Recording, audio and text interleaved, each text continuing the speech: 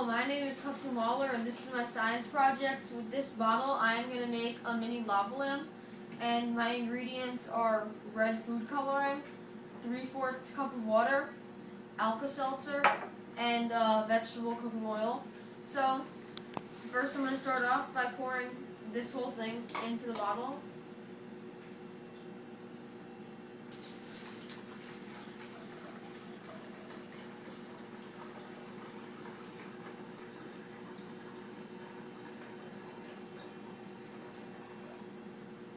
Okay, now I want to fill up basically as much as I can with this cooking oil, so first let's put it in here.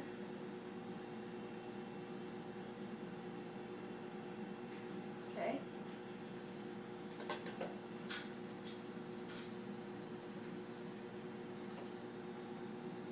Now the water is staying at the bottom because it's more dense.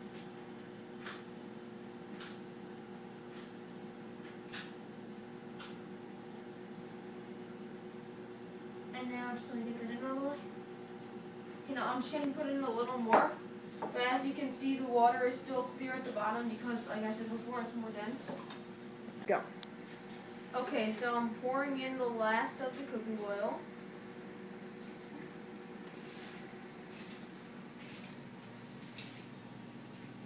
Alright. Now it's all in. You can see it's pretty much risen pretty high. Now, as you can still see if you go down to the bottom, the water is still there because, as I've said previously, it's very dense. Now here's the red food coloring, which I have now taken out. And here I'll just drop in maybe 8. So, go. So now I've already put 1 drop in here, and now I'm going to put in 7 more. 2, 3, 4, 5, 6, 7.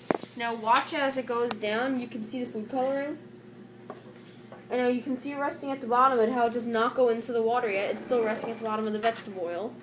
Now here's the cool part. If you look inside here, you'll see the Alka-Seltzer.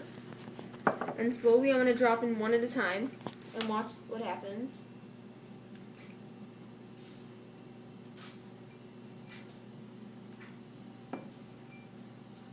You can see how it's infusing with the food coloring. Now bubbles are starting to rise. And now here we go with basically a lava lamp.